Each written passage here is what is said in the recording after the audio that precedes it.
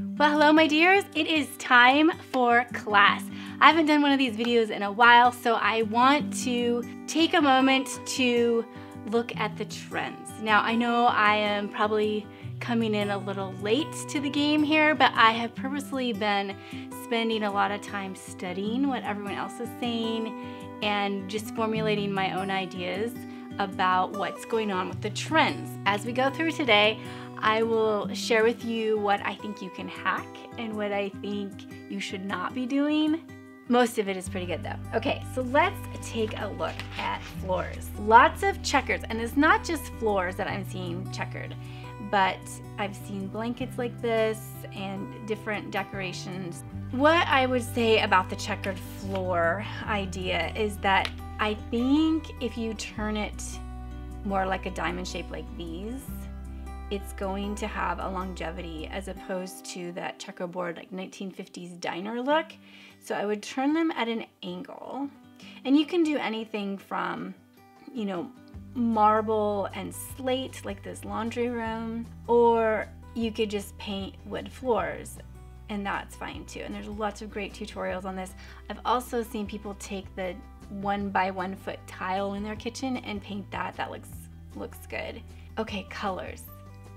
You've already caught on, I'm sure, but we are embracing color again, coming out of the white on white on white look from the last decade.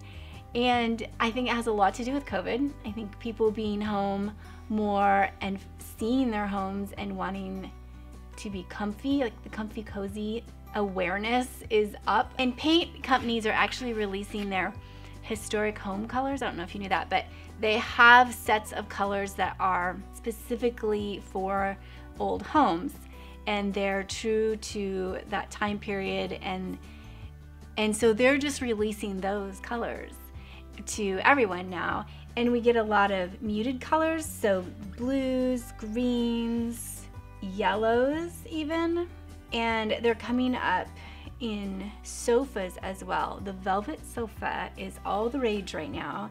They're beautiful colors, the muted tones that we love so much.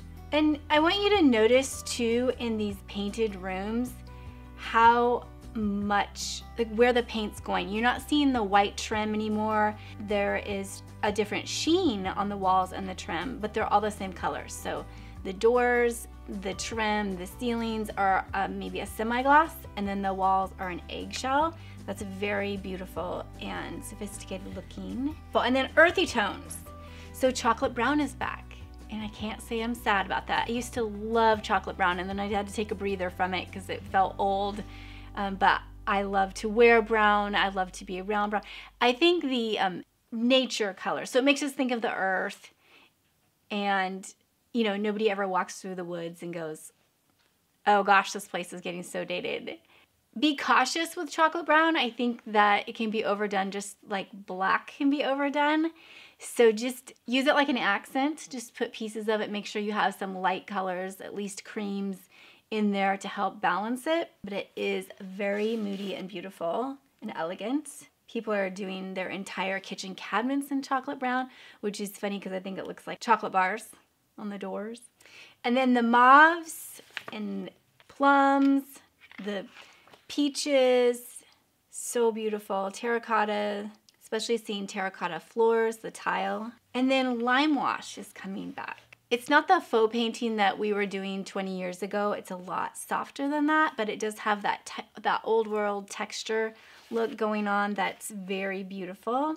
And continuing on with wall options, we have the gorgeous wallpaper, and they've really worked on the removability, so don't be as scared as you once were maybe with wallpaper. It's getting easier to remove. Lots of country patterns with the wallpaper, and then murals, beautiful murals that go all around the room. This little girl's bed here is called a Jenny Lind, so if you see one of these when you're thrifting, grab the Jenny Lind beds. Very beautiful. I love them painted, and I love them left as wood. So even if you don't want to do wallpaper all throughout your house, it could be a beautiful addition to your hallway, your bathroom, or a closet. You could put them in the laundry room, and then I'm seeing them on ceilings as well. Sort of a fifth wall, accent wall William Morris, if you're familiar with him, one of my all-time favorite designers, his patterns are back, and I'm so glad to see them celebrated again. All these beautiful florals. All his work just feels so warm and nostalgic to me. I just love it. Furniture. I'm seeing lots of secretaries actually. So I love how they're not very deep and they can fit in a little corner of the room with a little accent chair, and they can just create a cozy little space. A lot of them come with shelves that you can style beautifully. I particularly love secretaries that are one color on the outside and then you open them up and there's a whole nother color in there. I love that little surprise of that contrast. And then for sofas, this is called the bench cushion. So a lot of couches and sofas have the 3 or the 2 cushions, but the 1 cushion is called the bench cushion, and that's very, very vintage looking. And then antiques are all the rage. So there's 3 reasons I think for this. 1, people are more and more interested in sustainability and reusing their things.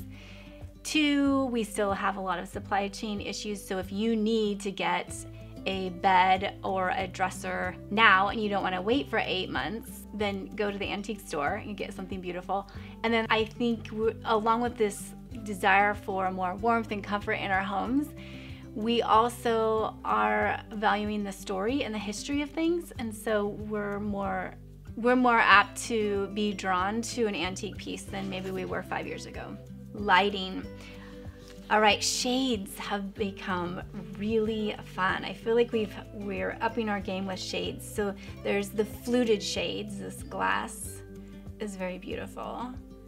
We have pleated shades, and there's lots of great tutorials. This is one that you could hack. I actually want to make one of these just for kicks. So you can do them in silk. I think they're beautiful in silk, just for a really monochromatic, elegant look, or you can do them in prints. A block print looks fabulous. Gold shades, I love them. I think they're so elegant. This one's from Target, and then these ones are a sort of a brushed metal. I think those are stunning. And this apothecary lamp is from Target as well. And then black shades, which I've loved for a while now, but lots of black shades. This is a French lamp, and then gold inside. But this is a DIY that the gal took gold wrapping paper and cut it in strips, but then she decoupaged that in there. And it just gives this really warm glow, and then the black keeps the light really contained, so it has this like downlight going on that's all goldy and yummy. That's why people like those shades, and they're just super elegant. And then a lot of woven shades, so natural materials, very sweet. The basket look. These scalloped ones I adore, so sweet. Caning, this is one I predicted a couple years ago. The caning is still going strong, and you can do the little ones. This is a big one. Such a cool divider in the bathroom there. If you are actually, I saw Lone Fox do this. There was a sort of 70s bathroom, and overhead was I think it was fluorescent lights, and it had the like wood frame, and it was kind of hanging down with the plates of plastic. And so he just took the plastic out and put caning in there. And you can buy caning on Etsy. It instantly looked so much better. Oh, here's the large caning again on the bed. All right, kitchens. And kitchens don't lie. Your kitchens generally will tell you the decade that the house was built in or the last remodel was done. They're super trendy and super expensive to change. So that's something frustrating about kitchens. But marble backsplashes. But not just a backsplash. It's called a slab splash now. And the entire wall is a huge slab of marble. It's stunning. This is a waterfall called a waterfall island where they have a slab on the side and they match up the veining so it actually looks like the veining in the marble is going across the top and then goes down the side all the way to the floor. So huge pieces of marble, trending, extreme veining, countertops that are 3+ inches thick of marble, marble sinks. So you just see this really high contrast and extreme veining. This is actually the only one that I would not do. As beautiful as I think it is going to date faster than you are going to need to replace your things. I actually, oh gosh, people are gonna hate me for this. I would rather fake this completely. If I had marble counters, I would do contact paper on a board and stick it on the wall, or you can do an epoxy with this resin and make it, actually I want to do that soon on Instagram. Stay tuned for that reel. And do a fake marble backsplash if you're like crazy about this look. If you've already done this in a new build and you love it, enjoy it. Don't listen to me, just skip ahead. But the odds of you liking it in 10 years is not good. And to have to take out beautiful marble like that, oh, it's gonna be painful. Oh, and then we have the shelf. So open shelving's still there, but we have the one long shelf going across the kitchen. You could do this with contact paper as well. Now we've moved beyond the simple little bar cart, and we have really beautiful bar areas. I mean, this is a little porch area that wasn't really being used for anything, and Drew at Lone Fox turned it into a little speakeasy, and there's a little fireplace and a little record player and a little bar area. Then people are also displaying their wine really beautifully, and I love this picture because it just made me think of an 80s house where they have all those alcoves and things that people don't know what to do with. They hang art in it and it just doesn't feel right to them. I feel like you could put glass shelves in there, wire it with some lighting, and put beautiful wooden French doors on it and do a wine display. Oh, that would look really good. Another thing that I'm seeing a lot of is people are installing butler pantries or sculleries. I've heard them called both of those. And they are treating them kind of like powder rooms. I mean, they're really going all out with their paint colors.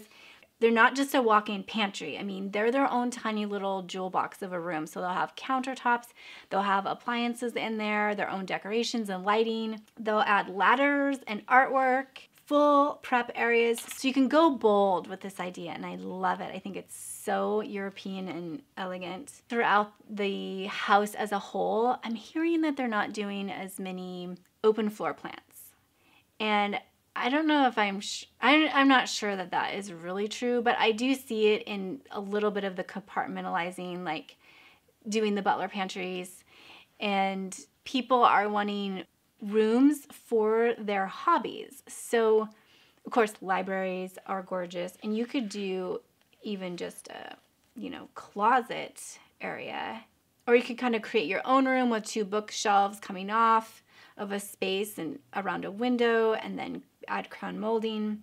Of course, home offices have become a big deal, and I do think that definitely is different. People need to have a room closed off for the home offices. Then there's these they're called listening rooms, and I guess where people just sit and listen to music, depending on if that's your hobby or not. If you're into, maybe you're a musician or something.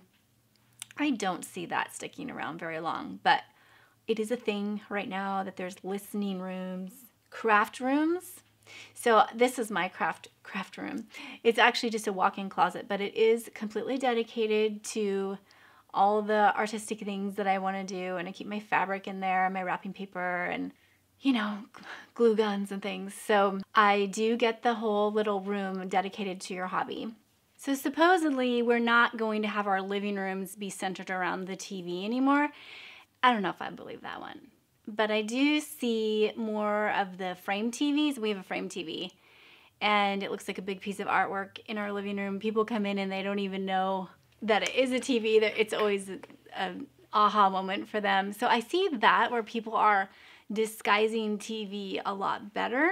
You can situate your furniture in a way where it's more encouraging conversation, and then your TV is kind of off in the corner, like maybe like off to the side of the mantle. I do like that. And then when you want to watch TV, it's on a swivel arm, that's mounted on the wall, and you pull it out and you turn it towards everyone. And that, I think, is a really good solution. But I don't see people completely getting rid of the TV in the living room yet. And last of all, I see a lot of details coming in. So we have the bullion fringe that you can add, and you can just have an upholsterer, or you could do it yourself. It's literally, you hot glue it onto the couch. That's how you add trim when you're doing upholstery. So details like that, actually really love the directions we're going with design. It's definitely more of a maximal look instead of a minimalist look, and just super cozy and colorful, very English cottage looking, so you know I love that. And beautiful details like scallops on everything. I mean, give me all the scallops. Tassels on drapery is really beautiful. This is a DIY that I did with IKEA drapes. You can add tassels to linen drapes easily. The reeded cabinets are still showing up. I do love them. I would love to do this on a piece of furniture, just on the doors. If the doors were the right style, you could just take dowels, or you could take, oh, this is a DIY from Genesue. They took pieces of molding that have the fluted look on them, and they just cut it to the right size and glued those in their cabinet doors. And last but not least, we are no longer doing the pillow chop. Do you know what I mean? We have the feather pillows, and you fluff them up, and then you chop them in the middle, and it gives this little dent. And all the pillows were styled that way for about 10 years, and now they're like not doing that anymore, I guess. So they're just having them fluffed and then just sort of laying on the side, you know, and less pillows, just maybe 3 for the whole couch, and just giving it a lot more lived-in look. So cozy and comfortable is in. So next week I want to tackle a new style that is on the scene. I'm not sure which one I'm going to do, but there's Japandi, there is Coastal Grandma, there's Dark Academia, Art Deco, Hollywood Regency. So there's a bunch of names being thrown out there. I love that about a new decade. So we'll be tackling one of those. I did a few last year, and they were your guys' favorites. They did really well. So we'll do more of those. And I'm going to link that video where I did predictions in 2021. So I hope you guys learned a lot. Thank you so much for watching. I love to teach interior design. I am an interior designer, but even more so, I am a teacher, and I have an sort of, I call it my inner circle group, where we do design work together, and I teach just whoever wants to know about it. You don't have to have any big skill sets or anything, but that is called my behind the scenes group. I'm gonna give you a link for the wait list for that. And I'm also working on a full comprehensive design course for you guys to take. It's called the Elite Decorating Academy, and I'll also let you get on the wait list for that as well if you're interested. All right, let me know in the comments below which was your favorite trend. All right, you guys, I will see you next week. Take care.